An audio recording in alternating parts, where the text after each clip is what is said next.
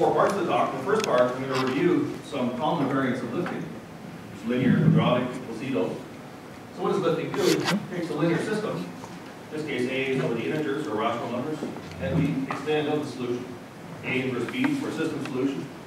We get a series expansion of it. Or if B is the identity matrix, then exactly we're computing the actual entire inverse of A. So that's what motivated the original work on lifting over the last 20, 30 years. Guess it's B. B could be a vector for solving a linear system. So I'll give some explicit examples. This is what motivated the work on lifting in the last 30 years, but there's also other applications. And one of these is this concept of a residue. As I've shown here, its equation is a little bit strange. I've got the A inverse on the left and the right. So we'll see some explicit examples of this. And hopefully I can convince you that this object, higher order residue R, is very important. It has many applications. So we'll see a couple today in this talk. And in the third part, I'll explain a new algorithm for computing this high order residue R. Kind of a combination of the different lifting strategies. And I'll give a report on the implementation at the end. So first I want to review some history, some variants of lifting that have been developed over the years. We'll look at linear lifting, quadratic, and high order. Those are the three I'm going to cover today. I'm going to have a very high level here. I'm going to restrict myself to a single slide to cover each of these algorithms. But we will drill down a little bit later on and look at the code for them. And I just want to point out the work is still going on. All of these algorithms compute basically the same thing. And there's a paper coming out at this year's ISAC where they give a relaxed version of quadratic lifting. That's based on Van der Hoeven's lazy arithmetic. Well, that's an interesting paper. I won't talk about that here, I just wanted to mention that. So at the top level, what does lifting do? Or let's recall about linear systems. We have a non-singular matrix A, integer matrix, and we invert it, and we get this big inverse filled with large rational numbers.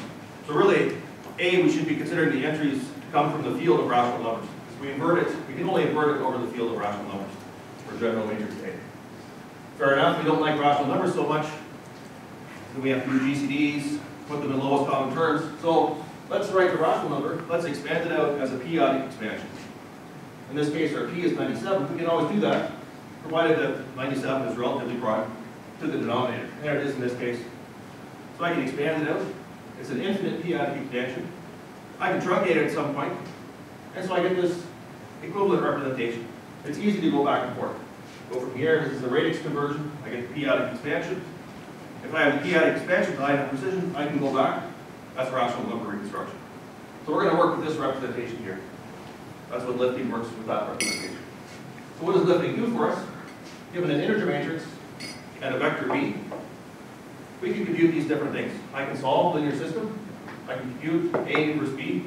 That's really what we want. We want a linear combination of the columns of the inverse. Or we can actually compute the entire inverse itself. That's something we almost never want to do because look how big it is. N times as much space to write down as the input. If the dimension is 8,000, we can never store the thing on the computer. So that's why I say, or we can get the interesting representations of the inverse. So we can get sparse, straight line formulas that are useful and don't require much more space to write down than A itself. And the third thing we can do is compute one of these higher order residues.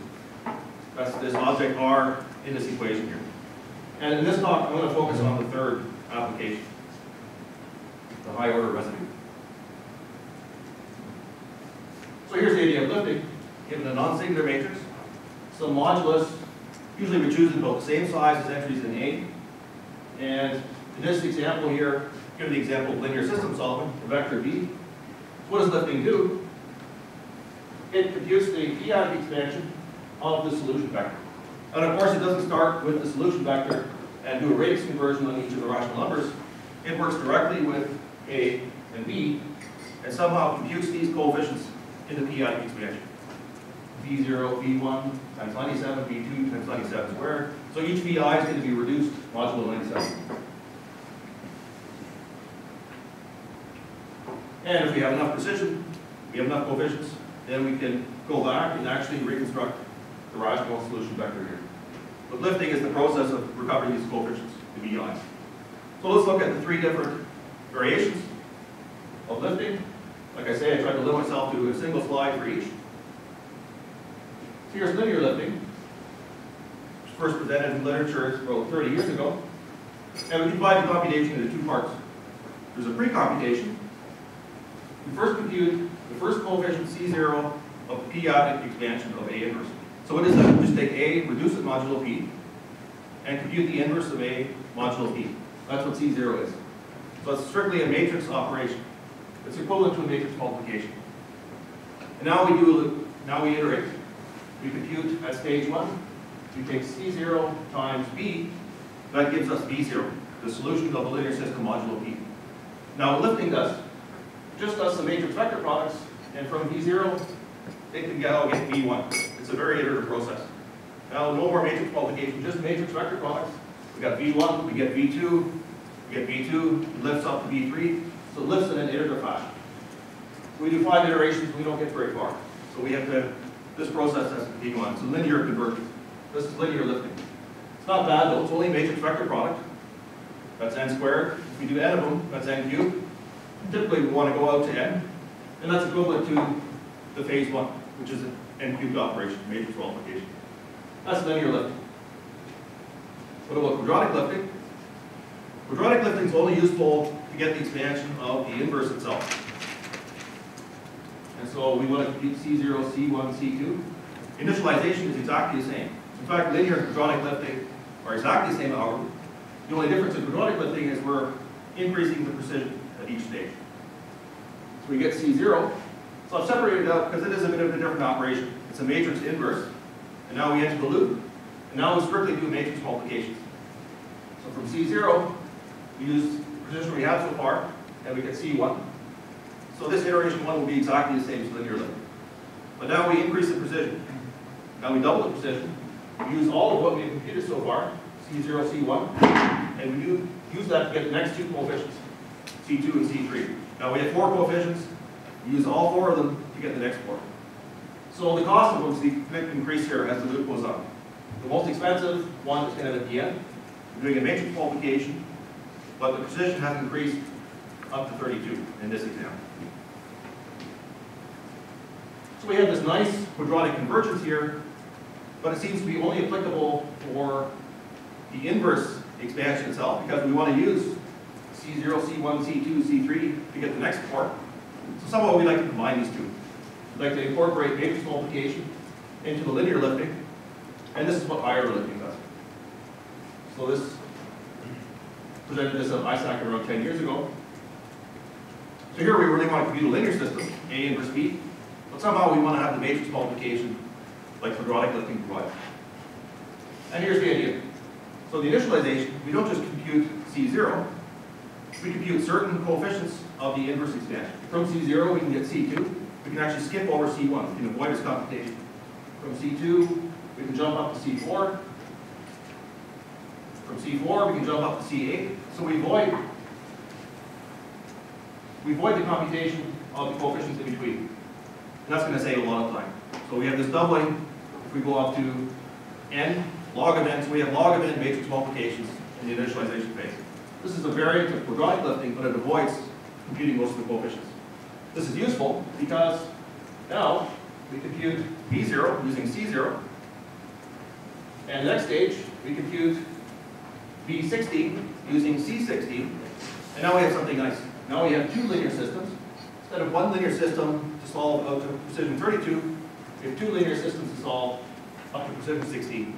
And the nice thing is, to solve both of them, we could use linear lifting to go on here. Linear lifting, we're not going to do that. We're going to apply the idea recursively. We're going to use C8 now. C8 is the same matrix that we're going to apply to both of these, and to jump them up and compute B of 8 and B of 24. So now we have 4 systems of quarter the precision to solve. So we have 4 matrix vector products essentially. We're not going to do them one by one. We're going to put those 4 vectors together in a single matrix. So we have an n by 4 matrix, and we do a single matrix times n by 4. So if we use level 2 loss, that's actually not much more expensive than a single matrix vector product, because most of the effort is to load the matrix A into the cache. And at the very end, you see we're incorporating matrix multiplication. Now we do a single matrix times an n by n over 2 matrix, for example, and we get all of the, we fill in all of the VI's. So that's how we incorporate matrix multiplication into the lifting. So that's all I wanted to say at this level about the lifting. We'll look at the algorithms in a little bit. Now I'll go to part 2 and talk about this high order residue. So here I've written this equation, which has the residue R in it. So let's look at what this is. So I've given a scalar example here, 5, 6, 7. And these equations, they hold over the rational numbers. There's no periodics or anything here. These are just equations over the rational numbers. So the inverse of 5, 6, 7. I can compute its inverse modulo 10 to the 5, for example. Here my modulus is 10 to the 5. I get minus 1287 in the symmetric range if I want. And so I've expressed the inverse of 5, 6, 7. I have this integer part, but then there's also some fractional part. And that's given by 5, 6, 7 inverse times the residue at the working precision. And now it's 10 to the 5. So I can do this for any precision that I want. Here in the next example, 10 to the 10. So I have the inverse modulo 10 to the 10. And the remaining part, there must be a unique residue. In this case, it's minus 89. So what I want to show here is that the residue is always small. Provided I have my integer part, it's equal to 5, 6, 7 modulo 10 to the 20. That residue is always going to be small. So I've got an extreme example here, 10 to the power 10 to the power 7. So we can compute that and try to enable. It says, oh, the object's too large, I can't print it out. It'll take much longer to print out on the screen than it is to compute it. But that's fine, you can compute it, and the residue is still small. It's always small. In fact, the size of the residue is going to be about the same as the size of A itself. So let's look at the matrix example. So we have the same equation. And now let's first look at why it's small. So if I multiply the last equation by 5, 6, 7, I'm going to change that to a 1. This is the inverse of 5, 6, 7, modulo 10 to the power 10 to the 7. So it's going to be equal to 1, except for, it's not quite the inverse. It's only the inverse modulo 10 to the power 10 to the power 7. So I'm going to have some stuff left over. And that's exactly what the residue is. The residue is what fixes that up. So it's the negative of the stuff that's left over. This shows that the residue is always going to be small. It's only going to be proportional to the size. The overflow is going to be proportional to the size of A itself. So now let's go on to look at the matrix example. So we've seen higher order lifting. Higher order lifting is variant of quadratic lifting. We can jump over most of these coefficients, CIs. So we can go out to very high order, 1, 2, 4, 8, 16. We get out there very quickly. And it also computes the residue, which is nice. So here's an example. The matrix A, and the inverse looks like this. And so I can express matrix A as a large integral part. I've jumped out very high here at the 97 to the power 1024. And the residue is what's left over. It kind of captures the fractional part of A. The leftover part is A inverse R. And that's the interesting object. We're going to try and convince you now in a couple slides why we care about that object, why that's so interesting. So here's the first application. One property that special matrices have is that they're unimodular. If I have an integer matrix and the determinant is plus or minus 1, I can invert that matrix, and I know that the inverse is also going to be an integer matrix. So the very special matrices, they're invertible over the integers. That's only if the matrix has determinant plus or minus 1. So we want to determine that. Given some matrix, is it unimodular? So the observation is, if I have an integer matrix and I take its periodic expansion, eventually that expansion must terminate. It's not going to be infinite periodic expansion. Only the rational numbers have infinite periodic expansions. Integers don't. So if I go high enough and I check out the residue, I just have to look, is that residue 0 or not? If it's 0, I can say it's unimodular. If it's not, I say no, it's not unimodular. So here's the example. 8,000 by 8,000 matrix. So we can actually compute this now. Quite expensive to actually compute the determinant. So we want to guarantee, is it unimodular or not? We want a certified answer. We don't just want to compute the determinant modulo random prime. That'll determine with high probability if it's unimodular or not. We want to certify that it's correct. So here's how we do it. We get this residue R. So if it is unimodular, I know there are going to be integer entries inside, but they're going to be huge. I mentioned 8,000, 2 decimal digits inside.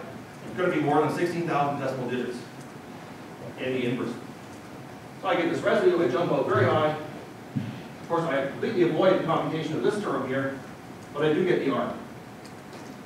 And then I look, if the R is 0, that equation holds, so I have A inverse equal to this integer matrix. Well, obviously, A inverse is an integer matrix, like it's 18 modular.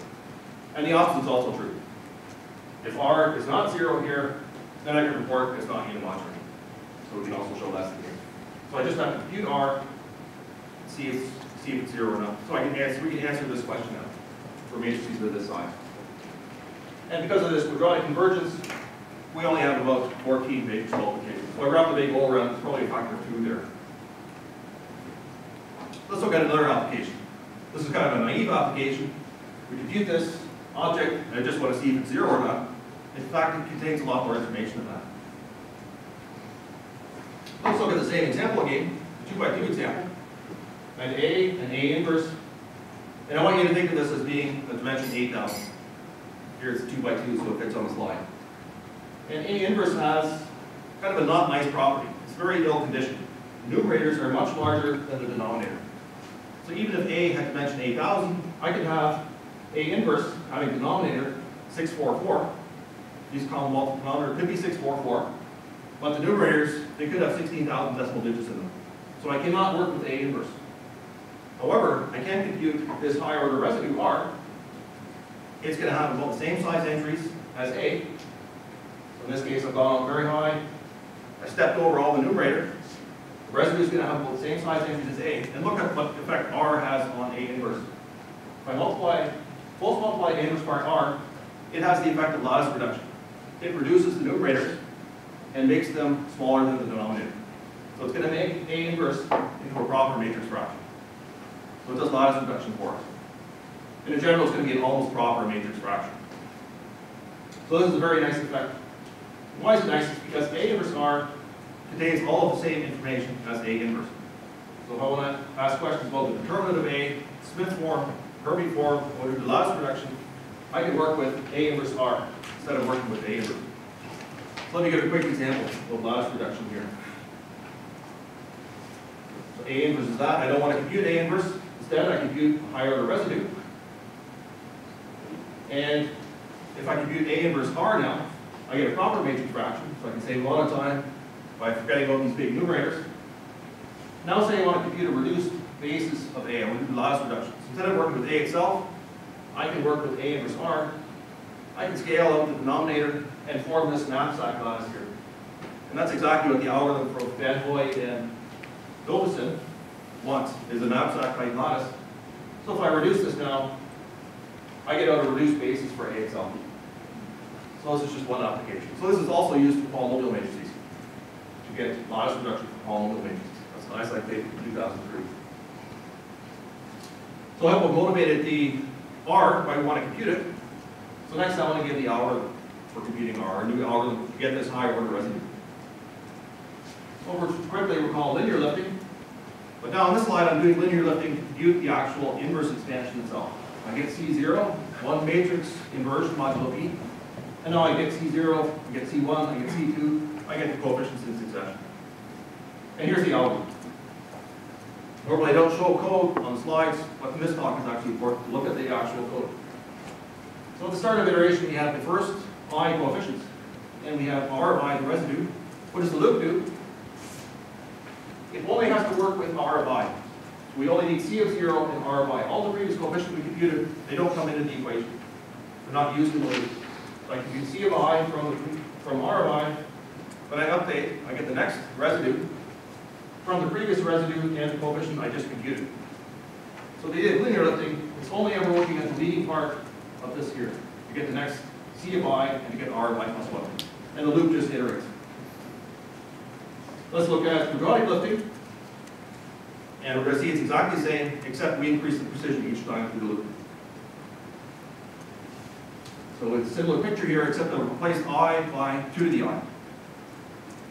And for simplicity, I just call that B. B is going to be updated throughout the loop. So we have the inverse up to precision 2 to the I, and each iteration of the loop is going to double the precision.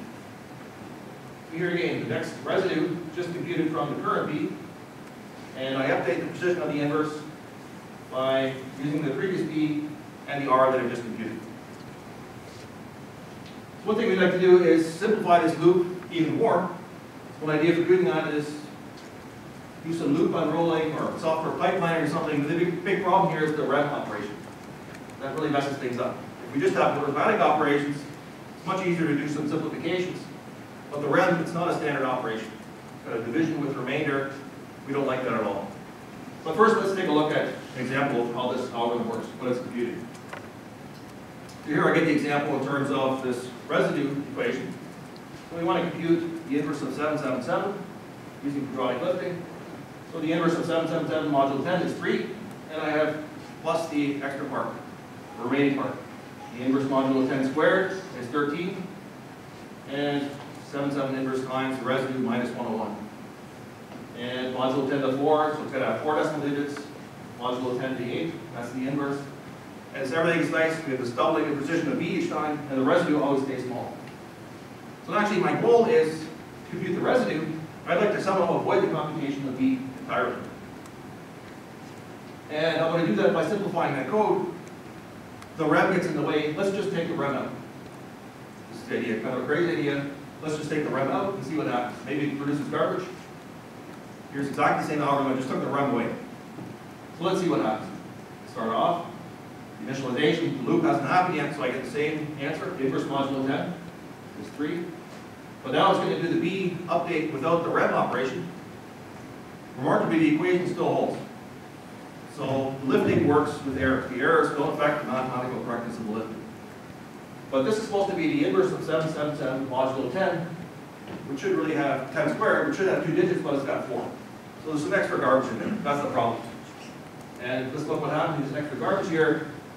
The residue is no longer about the size of an A. It's grown to accommodate for that extra garbage. This equation has to hold, of course. Let's try it again. This is supposed to be the inverse modulo 10 to the 4, but we have way too many digits in there. And that's accounted for. The residue is also grown. And that's not what we want. We want the residue to have the same size as entries of A. And so this quickly gets out of hand. But nonetheless, let's take a look at this code. Let's try and simplify it. And that's what we did. And now we can simplify it. So I won't show the details here. Look at R. I can plug the equation for B into the one for R. Except the equation for B depends on the new R that was just computed. So there's some work to do here. But we can simplify it down, and lo and behold, we have this very simple code that we get at the end. So once we compute one residue, to get the future residues, we just have to keep squaring. It's that simple. So the R is computed by the optimized version. It's exactly the same as the residue computed by the original one. But unfortunately, it's not good. So we get the straight line formula for the inverse. A inverse, it converges, this infinite formula converges to p-adic inverse of A. Here's an example, 7 inverse. Here's R squared, R fourth. I get this expression. It is congruent to the inverse modulo 10 to the 8. I did 3 steps of lifting, so 2 to the power 3 is 8. However, there's a large overflow. The actual inverse modulo 10 to the 8 is this. That expression gives me that number, which is correct, congruent modulo 10 to the 8, but it's way too big. So how do we alleviate this expression as well? This is the idea of double plus 1 lifting. So mathematically, loop invariants are a little bit different here. So this is the optimized version, we're doubling the precision each time, for the residue. What we're going to do is we're going to do one quadratic lifting step, then we're going to do one linear lifting. And for the linear lifting, the effect that's going to have is going to step over the error, and there we do a rem operation to make sure that we don't introduce any additional error. So we do one quadratic lifting and one linear lifting step. Now we call this double plus 1 lifting. So note the invariant is a little bit different. There the precision is 2 to the I minus 1, the I minus 1 is the exponent. Here 2 to the I minus 1, here the minus 1 is not the exponent of I. That's because we're doing a doubling, then plus 1, doubling, plus 1. So let's look at an explicit example. 5, 6, 7 inverse, that's our initialization. Now we do a quadratic lifting step. So from 1,000 to 1,000 squared. And here we have the problem creeping up. It is 3025. It's kind of grown in size. That residue's grown. But now we do one linear lifting step. We go from precision 2 to 3. And now we bring it back down to size again. Here again, we go from 3 to 6. One quadratic lifting step. Blow it up a little bit. But then we do one linear lifting step. And we bring it back down to size. So we have to do a bit of numerical analysis here. How big does the lifting modulus have to be in order that we step over the error, that's not difficult to do. So in matrices, a little bit more work to do there, but we did that analysis. It doesn't have to be much larger than the entries in A itself. So some final comments. Here's some comments on the implementation of the algorithm. And to do efficient linear algebra, we know we want to reduce everything to level 3 blocks. And so that's what we did. And to do that, the lifting modulus B, it might have to be larger than what fits into a single word size. And here our word size, we're using blocks, it's going to have to fit into a double. So we have this 2 times n minus 1, 2 to the 53. Our primes that we're using, they have to be smaller than that. So we can do the matrix multiplications using floating point arithmetic, using the block library. And so we might have to use a lifting basis. Our lifting moduli might actually have to be the product of various primes, and that all works. So here's a brief outline. First, we compute the initial residue in the p basis. Then we compute this object m in the p basis. Then we have to use basis extension to transform it to a different basis. And why do we want to do that? Because the linear lifting step is going to want to multiply by p inverse. So we can't do that if we're working modulo p. So we have to go to a different basis. We do that multiplication then in the q basis, and we go back and forth between these bases. So the bulk of the work, the heavy lifting, is all done by level 3 blocks.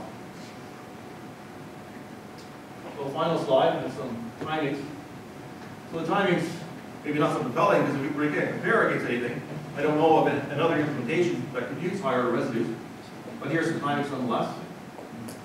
So for an 8,000 matrix, this is the size of entries, the bit width, or the number of decimal digits in the entries of A. So it's a random matrix with single decimal digit entries. It takes about 11 hours. And it also works for large entries, matrix, so 100 decimal digit entries. Mentioned 2,000, takes about 1.2 hours. So one point of comparison is, how long does it take to solve a linear system involving such a matrix? We have 2,000, 100 decimal digit entries. So we can do that using the integer matrix library, solve a single linear system A inverse B, and it takes about 1.3 hours. And here we compute the entire higher residue in 1.2. So we're pretty happy with that. It's fairly fast. And we also try to incorporate some parallelism, because we are using a lifting basis. Each one of those matrix multiplications modulo different PIs, that can be done in parallel. So if we do that, on this final example here, I mentioned 2,000, we can do it in about 18 minutes. And so we hope to... Sorry, how many cores? How many cores? I think that machine has hundreds of cores. I think it's using at most 19 for this example. So the limit of the parallelism here is the lifting basis. When we do a matrix multiplication, we have to do it in parallel for all these different primes. And so that kind of limits the parallelism.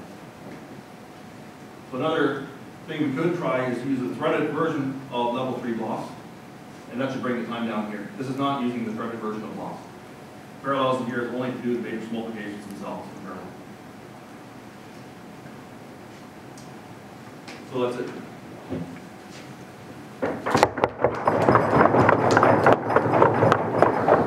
Are there still questions?